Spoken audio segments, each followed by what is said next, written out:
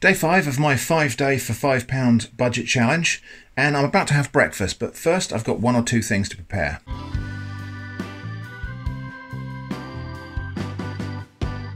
So breakfast this morning is going to be my other 2 steamed buns and a few bits of fruit, but I've got a couple of things I've got to prepare. So I've got some more of these split peas. I've got 75 grams of split peas. I'm going to grate up some carrots and then cook that together with my ration of curry paste, which is 1 tablespoon. I'm going to try to make a curry sauce and then dress some roasted vegetables in it to make that curry sauce go a little bit further, because 1 tablespoon of curry sauce is not a great deal. Grating my carrots directly into the slow cooker to save on mess. And then normally I would say put that in the stock box, but actually that's going in a pan over here. And then I don't know if this is a good idea or not, but I'm just going to grate in my other green banana. Not really sure I needed to grate it, because I think that will cook down to a pulp anyway. I don't really know what else to do with that banana, and I know bananas can go in a curry. I'm hoping that will give it a little bit of substance and texture to the sauce. And then the peas are also going to go in there. And now 1 tablespoonful of this curry sauce, curry paste rather.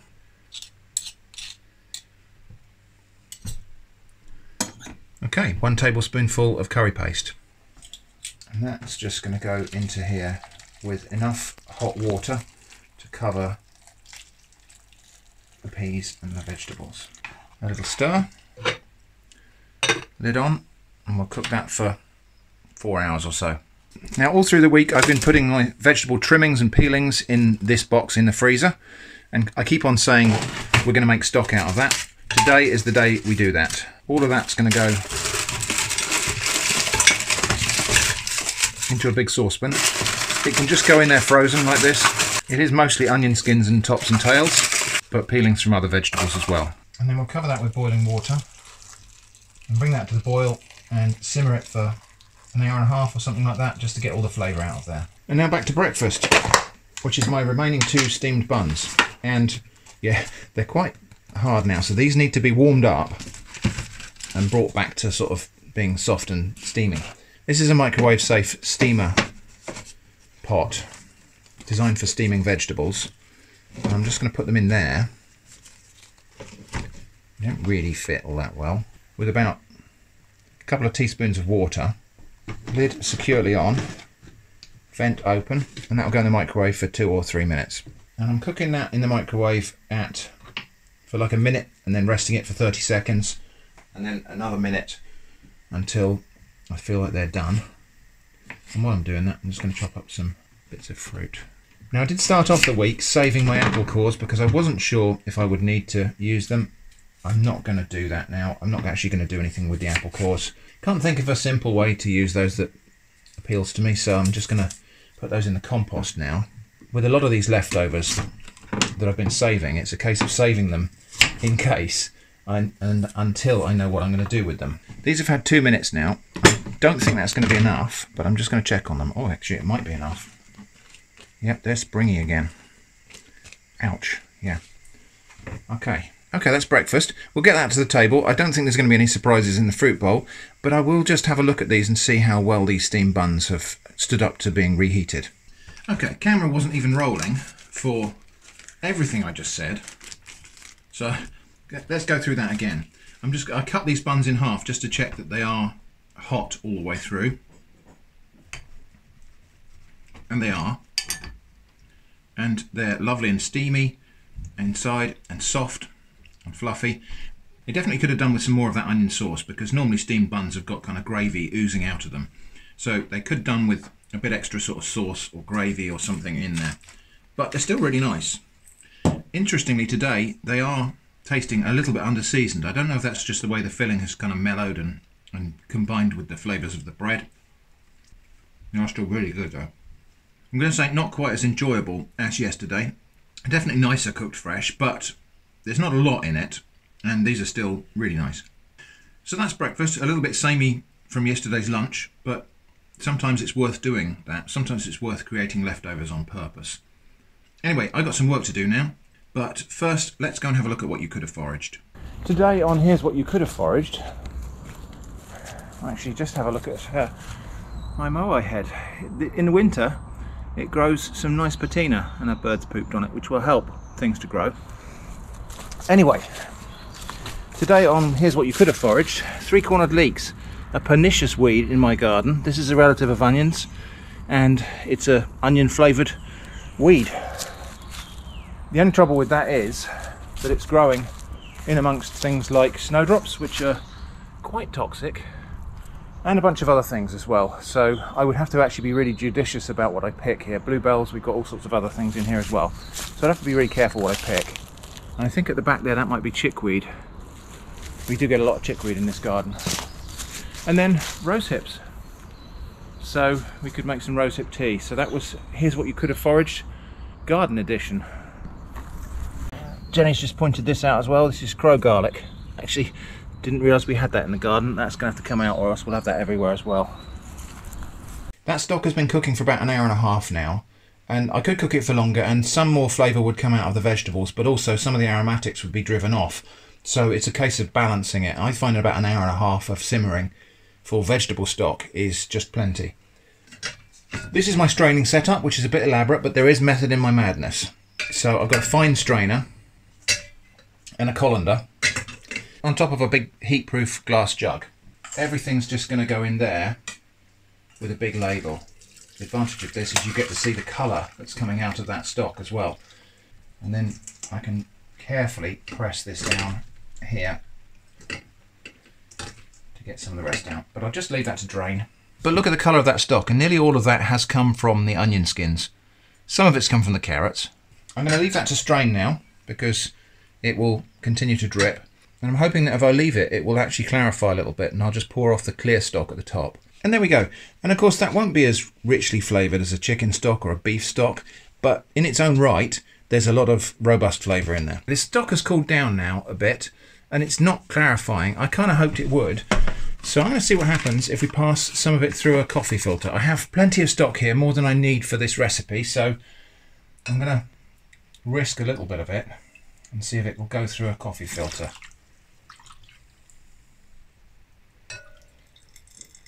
It seems to be going through. I don't know if it's going to clear it. Yeah, I think it's clogging the filter now, and I'm not going to do the thing where you start stirring because you just end up perforating the filter. Just going to let that settle.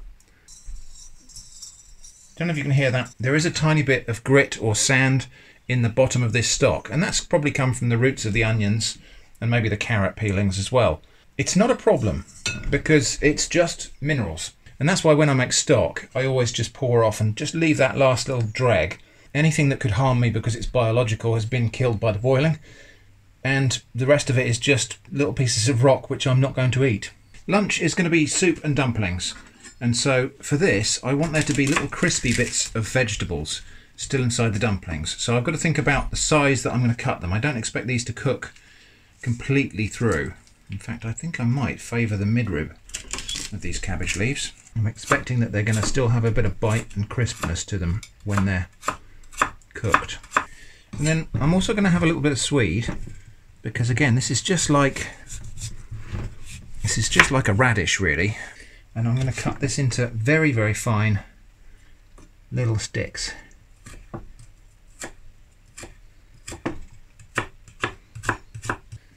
And then also a bit of onion. And again, thinking about the size of the pieces I want this to end up as. And then in with this, that one sausage that I took out for thawing earlier. I could have used more sausage than this, but I'm not really enjoying these sausages all that much. So I'm trying to make this more about the vegetables that go in there. That's the stuffing then for my little dumplings. And now I've got to make the dough. About 125 grams of flour. Not adding salt to this dough because there's going to be salt in the stock. Just adding enough water to make a firm dough. I think we might have done it. I'll knead that together, and as the dough becomes a little bit more sticky as I work it, I'm just going to get it to pick up all these little crumbs of dry dough. This looks like a dry dough because it is, but it's going to be made into casings for dumplings, so it doesn't want to be too soft or else the filling will just pierce through. I think we'll divide that into, let's have a look and see what sort of size pieces we're going to divide that into. 8. Yeah, I think that'll do.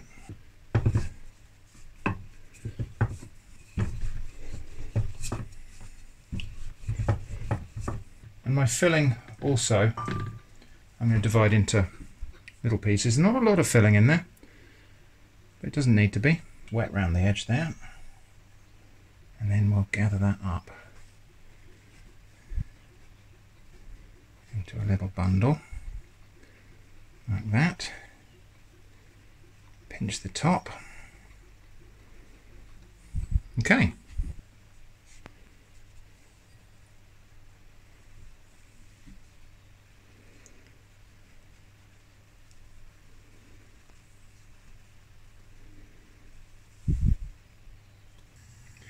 So this idea of wrapping something tasty in a sheet of dough and then frying it or steaming it or boiling it is everywhere in the world. Dumplings, pot stickers, pierogi, ravioli, gyoza. These aren't going to be exactly like any particular variation of dumplings that are fried or steamed or boiled. This idea exists all over the world. It's really quite interesting actually. Nearly every culture has something like this, where it's basically something tasty and often a little bit expensive, wrapped up in a parcel of dough that's filling. And it's just a way of, I suppose, feeding a lot of mouths with an ingredient that might be not exactly cheap or plentiful. Anyway, I'm going to fry these in a little bit of lard so they get a bit of a crisp on the bottom, and then I'll add some stock. So yeah, I didn't invent this. I'm not even sure who did, because it's kind of everywhere you look. Got a little bit of browning happening on the bottom of these now. That's good. That'll give us a bit of extra flavour. So now, and very carefully, I'm going to add some of my stock to that. This is not the stock that I clarified. This is the bit in the jug, so I'm being very careful not to get the bit that's got the grit in it. And I've got this lid, which is not the right lid for this pan, but it does fit. Wow, look at that.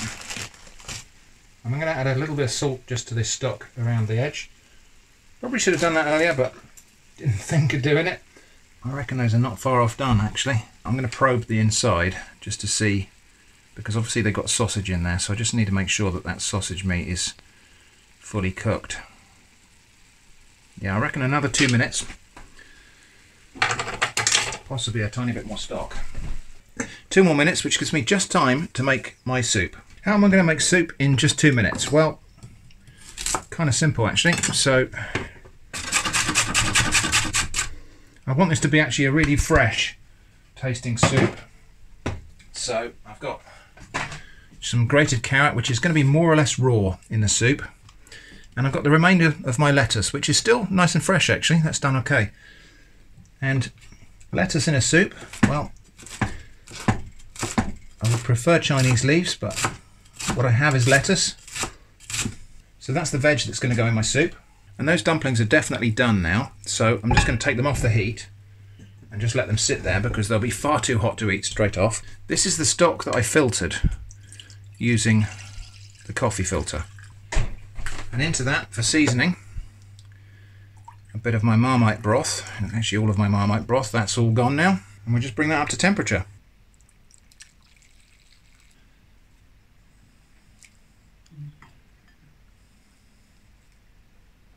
So my soup is really as simple as that.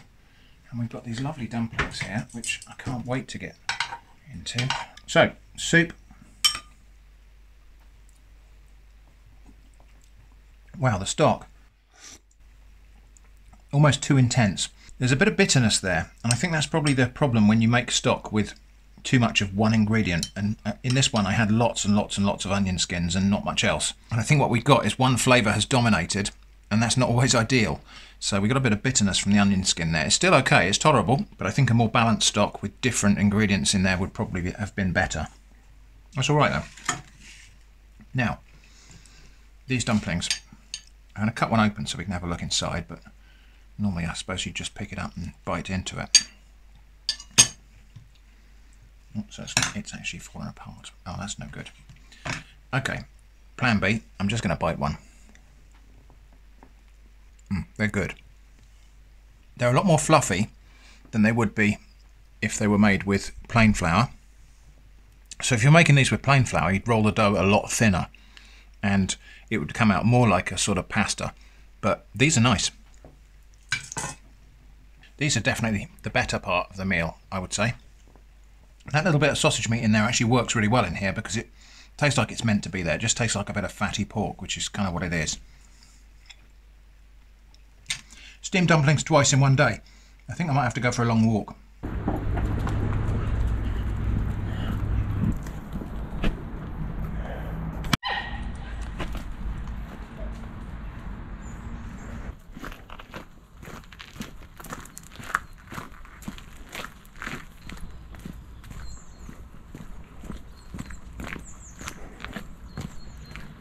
Well, there's something you technically could forage. Squirrels.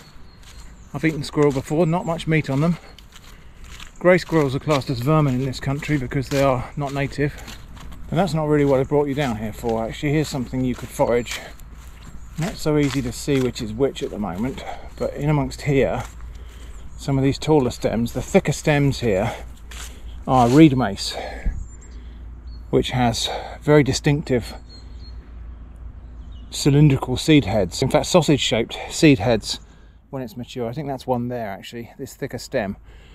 So under the ground there, or under the mud, there are really thick, starchy roots that people have eaten before. Dig them up, roast them, and then they're very fibrous, but you can kind of chew on them and get all the starch out of them. I imagine they could be pounded and made into a sort of processed starch as well. So reed mace is another one. And this plant down here with the heart-shaped leaves, this is garlic mustard. Not so easy to recognise when it's in this part of its growth phase. Much easier to recognise when it's flowering. But that's a kind of mustard cabbage family plant. Those leaves are edible. Kind of taste a bit like turnips. And again over there, that tuft of green there, that's grow garlic that we've seen quite a lot of this week. This is the curry sauce, such as it is, that I made from split peas, carrots, banana and curry paste. I think it's going to be probably quite a mild curry. Let's have a taste. Tiny bit of heat there, not much. Quite sweet, but okay, recognisably curry. I was going to blend this completely, but I think what I'll actually do is just mash it so that some of those peas are broken up, because I think if I just mash that to a paste, I'm losing some of the texture. So I'm going to roast some vegetables later. I'll put that over the top of the roast vegetables and then reduce it down a bit. I have also got this mango that was in the box. I'm not sure this is completely ripe, but today's the last day to use it, and I've got an apricot as well. So I'm going to open that up and see what it's like. So supposedly to open a mango, it's all the way round like that. Yeah, this is not very ripe. Yeah, no, I don't think this is going to be very ripe at all. We might have to cook this. Let's get in there on top of the seeds. Let's just have a go, see how ripe that is. Yeah, which is interesting that it was even in the box of produce that's kind of reduced down like that then, if it is so underripe. Makes you wonder. I do wonder if there's a thing where they're making up these boxes of cheap veg almost as a kind of social venture, just to make sure that people have got some affordable veg, or a promotional thing, or loss leader, or something like that. It feels to me like some of the things in that box were still perfectly good and nowhere near the end of their expiry date. But then sometimes those expiry dates are just as much about stock rotation as they are about the viability of the produce. Well, I'm not going to try and save any more flesh off of that. Yeah, underripe but edible. So let's see if we can do that kind of fancy thing where you just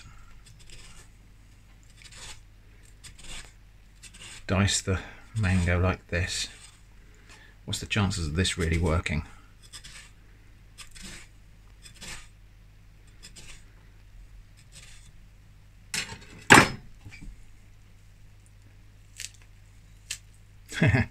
Not really. Yeah, and you can see that's not a ripe mango, but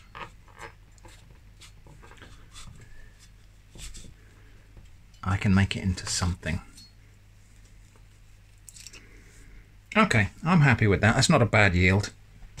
actually quite a lot of mango there. I probably should have used some of this earlier in the week, but I think it would have been even less ripe then. It's been in the fruit bowl with other fruit. I was hoping that would ripen it up, but really what it needs is time, not force. So my last apricot, which does look nice and ripe, so hopefully that will have some sweetness to it. And my last apple, which I have peeled, because really I find the peel tends to go a bit nasty when it's cooked. Grated apple, chopped apricot and diced mango. Tiny bit of water, just so it doesn't burn. And over a gentle heat, I'm just going to not stew this, I'm going to just soften it. We're getting to that time of day again where I'm going to lose the light, so everything's going to go into kind of 70s mode under artificial light in a minute. And I'm actually going to stop right there. So that's as much as that needs to be cooked, just really to release some juice out of it. Going to have some roasted vegetables now for dressing in a curry sauce. I'm going to parboil these to soften them so that they roast nicely. And I am going to peel them because they get a nicer surface texture when they're roasted that way. Okay, the carrots are going to go in the water first because they take longest. And I'm not going to boil them all the way, I'm just going to soften them on the outside a little bit because it just helps them to roast. Parsnip, gosh, this parsnip's a little bit past its prime, but it's still okay. And potato, again, I'm going to peel it because it roasts nicer if it's peeled, I find. Shall I have some swede? I don't know what swede's going to be like roasted. Never really done roasted swede before, but we'll give it a go since we've got it here. So, hardest stuff in first, which is carrots. Right, swede in, and I'll give that about 2 or 3 minutes just for those carrots to start to soften before I put the other things in. Also just remembered I've got part of an onion from lunch left over, and I might as well use that before it spoils. I think I'm just going to cut that into chunks like that.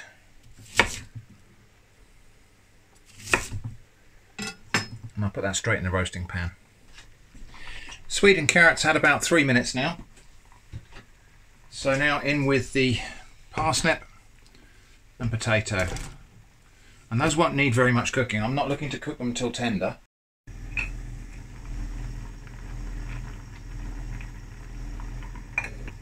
Yep, those are starting to soften. Okay, that's enough. So I'll take that off and drain it. Half my lard's going to go into those drained vegetables and it will just melt in there. And to get the lard to coat the outside of the vegetables, give them a shake up. That also kind of roughs up the surfaces of the potatoes, which means that they hopefully will go a bit more crispy. And then all of those just going to go into my roasting tin and in the oven, probably for 20 minutes. Let's see what they look like after 20 minutes. We've had about 20 minutes of cooking, not enough colour on there yet, so I'm going to give those a little jiggle around. And I think we'll go back in for another 10 minutes. Okay, that's a bit more like it. So that's had about a total of about half an hour probably in a 200C fan oven. If I take it any further than that, those pieces of onion are going to burn. I'm going to add my curry sauce mixture, probably all of it, which looks incredibly unappetizing, but it's, you know, highly nutritious. And that's going to go back in the oven now, and just until it bubbles and everything comes together. A bit more liquid than I want there, so I think maybe 5 more minutes in the oven. Which gives me time to sort my rice out, which is just the rice I cooked on a previous day, and I'm going to reheat that in the microwave. Okay, that's dinner. Somebody will invariably tell me you shouldn't reheat rice. That's not true. You can reheat rice.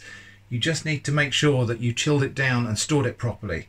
Anyway, that's dinner, such as it is. Let's get that to the table and give it a taste. Okay, well there it is. And I'm quite happy actually with the way that a lot of the moisture was driven off. So it has actually dried up a bit, but that's good. That's kind of what I wanted. And I've got my mango, apple and apricot mixture there as well. Anyway, let's have a taste of this stuff together. A bit of potato and a bit of the pea mix.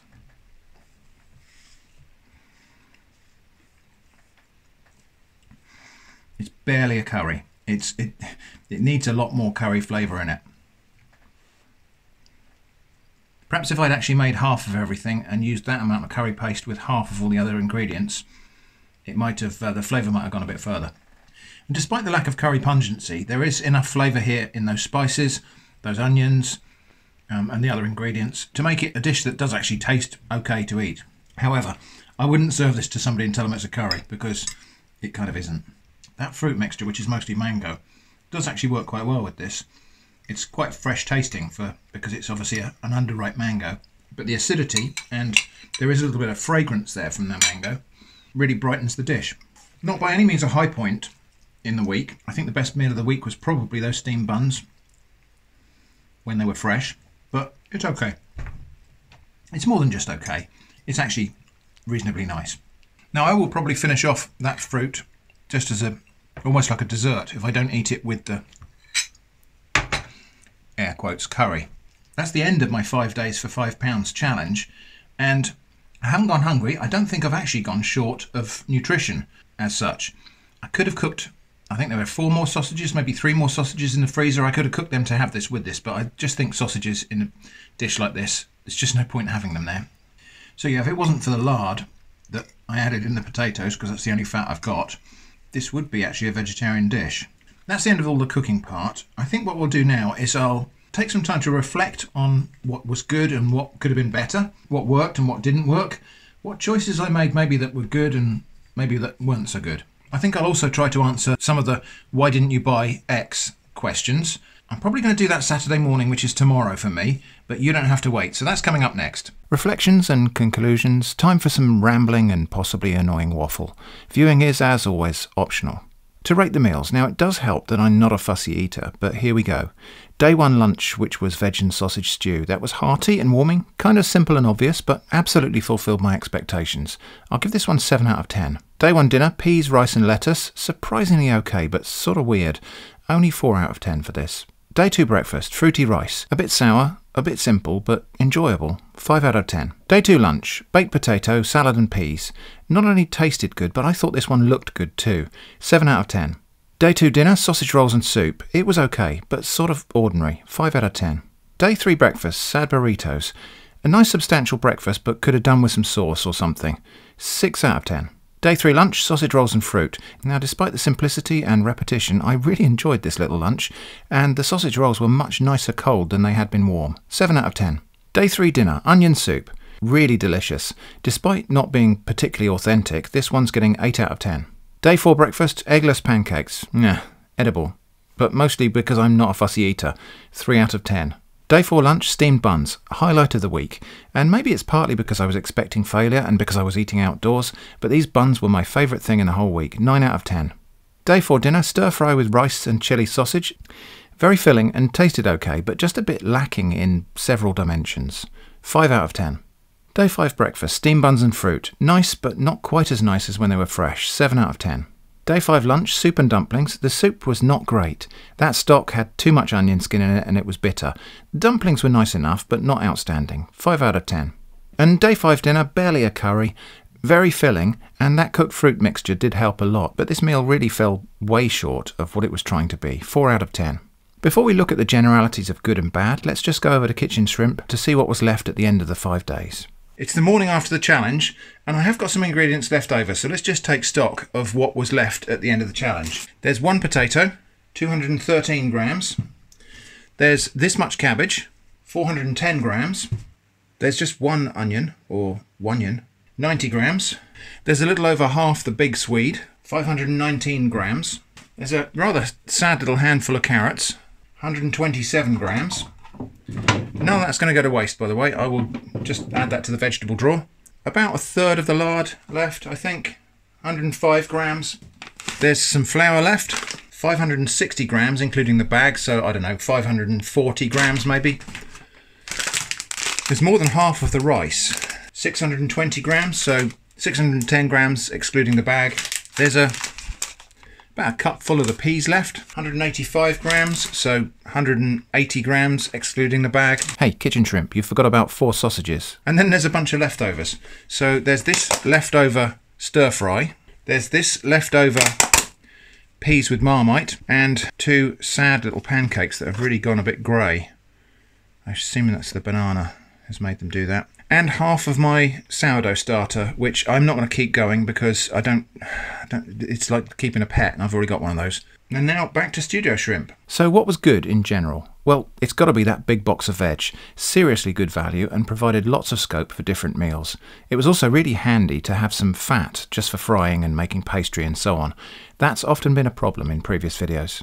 What was not so good? The limitation, self-imposed of course, on spices and flavourings was just really quite difficult. More curry powder or paste could have made all the difference. More chili flakes or powder, some soy sauce, a little bit of sugar and vanilla and so on. Of course all those things cost money. The restriction was designed to make it difficult, and I think in a lot of cases I didn't really overcome that difficulty. I think if I was doing this over again, I might plan for dishes that are more subtle in flavour by design, rather than things that just tried and then fell short of what they were trying to be. Not really related to this challenge, but putting out 5 videos in a week is more difficult than I'd really bargained for. People often remark on the labour intensity of some of the food prep in this series of videos, sometimes saying that nobody has time for all of that. Well, I think that's sometimes true. Some of the prep in the shorter challenge videos was absurdly fussy and time-consuming, but not so much in this 5-day series. In fact, I would say, to any extent that these meals look laborious to prepare, much of that's probably only because of the awkwardness of preparing and trying to talk about it and record it on video, as well as recording all the weights and measures that I had to do. In total, this series of videos took nearly 100 hours of work to plan, record, edit, analyse and produce. And by the way, that's why I'm not going to spring forward to a 7 or 10 or 30 or 365-day version of this exercise. I'm fairly sure I will have messed up the numbers somewhere or other, but the only meal that was really labour-intensive in this week was the onion soup, which had 45+ minutes of just standing over the pan stirring onions. It could have been an easier week if I'd thought more about bulk preparation of some of the ingredients, like batch cooking all of those onions at once. Could I survive on this food budget indefinitely? Probably yes. Would I want to? Absolutely not. Now, as I have pointed out, this exercise is not intended to resemble any real-world situation of hardship, but just for one moment, let's address that. Does this prove that people on low income or benefits could or should get by with less? No, it categorically does not prove anything like that. If anything, it proves the opposite. This was difficult, not easy, and it was only 5 days and only about food. Food isn't the only thing that people have to deal with in their lives. Now, a quick look at the shopping and the alternatives. I think the £1.50 box of veg was outstanding value, and I can't see much argument to that. I suppose similar, perhaps better bargains are available if you get the timing right for final reduction in other supermarkets, but that seems a bit more hit and miss than this. Now, this is going to sound maybe a bit snobby, but I really didn't enjoy those cheap sausages very much. I imagine if you watched the whole series of videos, you already got that. Interestingly, I thought they were better cooked and cold than they were freshly cooked hot. So why did I buy them? Well, let's look at some possible alternatives, given that this was £1 for a pack of 907 grams of sausages, containing nearly 2,000 calories and nearly 130 grams of protein. Eggs are an alternative that people often suggest, and this is a fair suggestion. So comparing prices in Tesco, just because all their prices are online and I can do it from my desk here. If you think Tesco is super expensive, you're probably wrong. At least when it comes to the sorts of products that are in scope for a video like this one, I've got another video for you to watch about that. The cheapest pack of eggs is 89p for 6 free-range eggs. Actually, I had to re-record this segment because there was a pack of 6 battery eggs for 79p that wasn't visible when I first captured the data. That's not necessarily the most economical though. I think that's probably this pack of battery farmed eggs, 15 for £1.18. Some of the other things people suggest, and again, most of these are fair suggestions worth looking at. Dry beans, ramen noodles, chicken portions, ramen noodles, ground beef, ramen noodles, cheese, ramen noodles, oats, ramen noodles, chickpeas, and of course, ramen noodles. Most of these are fair suggestions, so here's a comparison of various different possible items, bearing in mind for a challenge like this it isn't just about the per penny value, but actually the pack price as well. So some of these are based on the smallest package I could find because that's probably the one I would have to choose on a limited budget challenge. Assuming we're buying them all for their protein value, I've sorted this by protein per penny. Eggs or cheese, for example, are not at the top, but they are versatile, and that alone might be a reason for buying them. I've included a couple of typical packs of ramen noodles, since a lot of people seem to think those are a good option. They are a terrible option in most contexts. Don't get me wrong, I got a stack of instant ramen in my cupboard, but in a challenge like this they're not usually a very useful solution unless there's perhaps some constraint on preparation time or complexity maybe, something like that. Dry beans, on the other hand, are, in terms of protein per penny, good value, and probably better value still when bought in larger quantities than shown here, which is based on the cheapest, smallest pack. But on a limited budget challenge, a bag of beans could take a big chunk out of the budget, which sure covers nutrition but limits variety. That tension between variety, nutrition, sustenance and flavour is very noticeable when the budget is limited. Nearly every choice involves a measure of compromise on one of those factors, and of course in reality the limitations of my imagination and cooking skill probably shrink that circle a bit, making the compromises all the more severe. So looking at this analysis, it appears chicken drumsticks would have been a better choice than those cheap sausages, except the pack price is £1.42. Great value for sure, but I'd have to decide to drop 42 pence of other things out of the basket. And sure, the bananas were not great, but losing the bananas wouldn't have covered that. I'll also just quickly sort this list in descending order of energy per penny.